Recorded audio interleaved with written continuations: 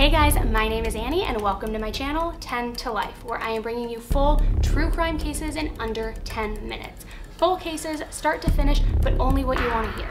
None of the boring storylines or the empty plots. Just the key facts, the most insane details, and all the unexpected stuff we know happens along the way. I'm coming to you directly from my apartment here in Brooklyn, New York, which if you're watching the video version of this on my YouTube channel, you can see beautiful New York behind me. And if you're listening to the podcast version of this, but you want to check out the video version, feel free to head over to my YouTube channel. If you guys like what you hear, please like, comment, share, review, and don't forget to subscribe by clicking that subscribe button below. If you have any case recommendations, send them my way. I would love to hear them. And don't forget to follow me on social @_Annie Elise. So let's get into the case.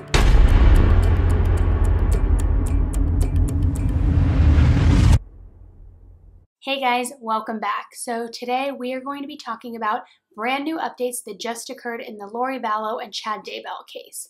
So yesterday, Lori's attorney petitioned for Lori's bail to be reduced from the $1 million amount that it's currently set at. This comes after prosecutors dropped 2 of the felony charges against Lori for child abandonment and desertion, and that happened earlier this month. Now, her attorney is saying that with the lesser charges she's facing, her bail really isn't warranted to be at that high amount, and so that's why he requested it be dropped from the $1 million. Lori's attorney also submitted a request for a change of venue in the Madison County hearing, which is supposed to be taking place this Friday. And for that hearing, that's on her misdemeanor charges, which she entered a plea of not guilty in, and those charges are for obstruction, solicitation, and committing a crime, and contempt of court. Now, in addition to these 3 misdemeanor counts that she's pleading not guilty to, which, hello, we know you're guilty, but that's a whole different conversation, she also had those 2 felony charges I was mentioning that were earlier dropped, and in addition to that, she has 2 more felony charges that were slapped on her earlier this month in relation to the tampering with evidence, which is the disposal of the 2 children's bodies. And those felony charges are in Fremont County, and she has another $1 million bail set amount for those. So I mean, the amount of charges for this woman are just insane. So now, even though 2 of the felonies have been dropped, she still has 3 misdemeanors, 2 additional felonies. She still has a ton of charges against her, and we know that where there's smoke, there's generally fire. She's currently in custody in the Madison County Jail on the $1 million bail for those 3 misdemeanor charges, and then, as I mentioned earlier, she has another $1 million bail set in the Fremont County for those 2 felony charges. So even if you get this bond request granted and it gets reduced, you're still not getting out. You still have a high bond. Just let it go. You're caught. Game over. And as a reminder, Lori's husband, Chad Daybell, is also in custody right now in a different jail in Fremont County for the same felony charges. He was also charged with 2 felony counts of conspiracy to conceal, tamper, or alter evidence, and the 2 charges are 1 for each of the children. And we all know that court documents now say that they discovered the bodies on Chad's property through the search warrant, and that they were really led to that because of the GPS data that was pulled from Alex Cox, Lori's brother's phone records. And that's what led them to Chad's property. That's where they started searching the property and discovered the remains. That's not new information. However, new court documents state that evidence shows the data they pulled from Alex Cox's phone that led them to Chad's property also indicate that there is no possible way he could have dug and buried JJ's body alone. And that is why these 2 charges now have been set on not only Chad, but also on Lori, because they say Alex could not have done it alone. There is evidence proving that. However, Lori and Chad still have not been directly charged with the murder or anything tied directly to the murder of the 2 children, which I suspect will come in a short amount of time and in the near future. However, they still have not formally been charged with anything directly tied to the murder itself. And as a reminder, we still don't know the exact cause of death. We know that JJ was discovered wrapped in a bag with duct tape around the bag, and we know that Tylee's body was badly burned, dismembered, and they had to actually identify her through completely separate records because she was completely unrecognizable. Which also begs the question of why was one child killed in a way that looks to be less traumatic, less gruesome, and one was killed in a way that is so gruesome. And we know that Lori and Tylee had some altercations leading up to this. They had a little bit of a disjointed relationship and often argued. So could this have been more of a crime of passion where she was angry at Tylee? We don't know yet. And once we hear the cause of death and that information is released, I think that we'll learn a lot more about the disposal of the bodies and why those 2 methods are so far apart from each other. It was also announced yesterday that Lori still remains a suspect in the death of her ex-husband, Charles. And he's the one, if you remember, Alex Cox, Lori's brother, shot Charles in self-defense. And so they have announced that she still remains a suspect in that, and they're actively investigating it. In fact, they've brought in a new detective to lead the investigation. So I'm really interested to see what comes out of that, because as I'm sure you guys can agree with me, she most likely is guilty for that as well, because Alex was essentially her hitman who did all of her dirty work for her.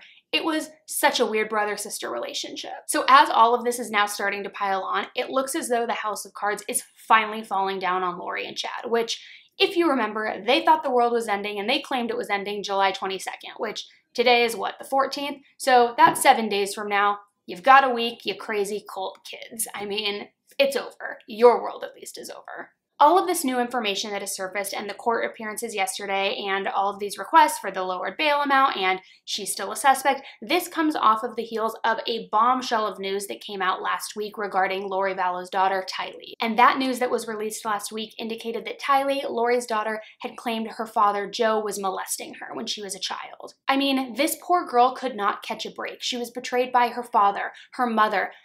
Who did she have advocating for her and looking out for her besides her distant relatives and her brother? I mean, and Charles even, but like, to be betrayed by your own father, your own mother, it is horrible. The court documents indicate that there was an ongoing custody battle between Lori and Joe, and that so much so they actually had to have Tylee evaluated by a therapist while all of this was going on. And in one of those meetings with that therapist in 2008, when Tylee was just 5 years old, she indicated that Joe had molested her. In the documents, it states that Tylee reportedly told the therapist that she was happy she was spending more time with her father, that she had fun and she was looking forward to the visits, but then she paused and dropped a piece of information that was very concerning. And there was concern raised because she said that when it came to overnights with her and her brother Colby, that she was nervous about those continuing. And she said something along the lines of, and I quote, "I'm scared about the overnights." When the therapist, of course, then probed Tylee for more information, she admitted it was because Joe was molesting both her and her brother Colby. Then the report states when Lori came into the session, towards the end of the session,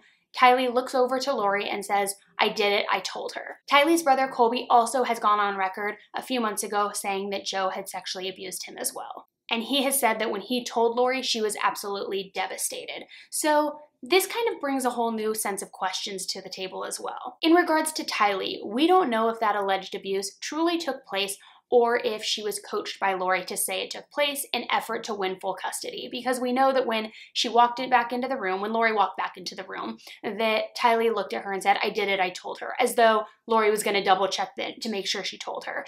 And maybe that was simple enough because Lori wanted to make sure they knew, or was it because Lori was telling Tylee to share this information with the therapist, again, in effort to get full custody? And when the abuse was happening to Colby, perhaps the abuse was solely happening to Colby, but when Lori heard of that, not only was she so devastated and of course wanted to retaliate and get justice for Colby, but perhaps she used that as an opportunity to loop Tylee into this and say, you know, he's also been assaulting her, and really strengthen the case against Joe. Or maybe Joe really was a horrible human being and molested both of them. We don't know. I really hope for the sake of Tylee that the abuse did not take place and that her mom was just trying to coach her, because even though that is horrible and traumatic enough because you're pinning this girl against her father and you're filling her mind with all sorts of false things, at least the sexual abuse wouldn't have been taking place and she would have been spared in that regard, because we know she was being emotionally and mentally abused for years by her mother. So I just hope that this poor girl at least had some piece of her life that was still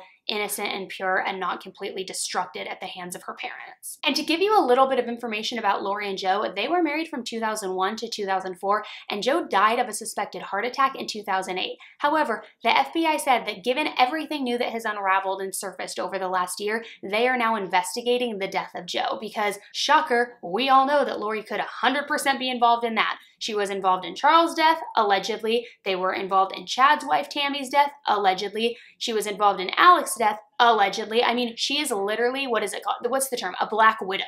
Anywhere she goes, there's destruction and death and turmoil. So it doesn't surprise me that they're taking a closer look at his death. As I mentioned earlier in the video, she is set to go to her first hearing this Friday for those misdemeanor charges. And then for the 2 felony counts of tampering, concealment, and destruction of evidence, her court date is scheduled for August 10th. So stand by. I'm going to keep you updated because I am literally glued to this case because it is just so important to me and I really really want to make sure that there's justice for these two kids and that these two insane cult, lunatic, narcissistic, insane, crazy people, I said insane twice, but that's how insane they are. I just really want them to be held accountable. So I'm literally watching everything and every move that they're making. So I will continue to keep you updated and keep you apprised of any new information that comes up. If you enjoyed listening to the update of this case, please subscribe to my channel by clicking on that subscribe button below. If you're listening to the podcast version, please review, comment, like, share. I love hearing from you guys. I love when we get dialogue going through the comment threads as well here on YouTube. So please let me know what you think. I'm also going to be trying to get my lives scheduled regularly so that we have a standing time once a week to have these live conversations with each other and do just kind of a case discussion. So stay tuned for more information on that, and we will talk soon. Thanks so much for listening, you guys. Have a good one. Bye.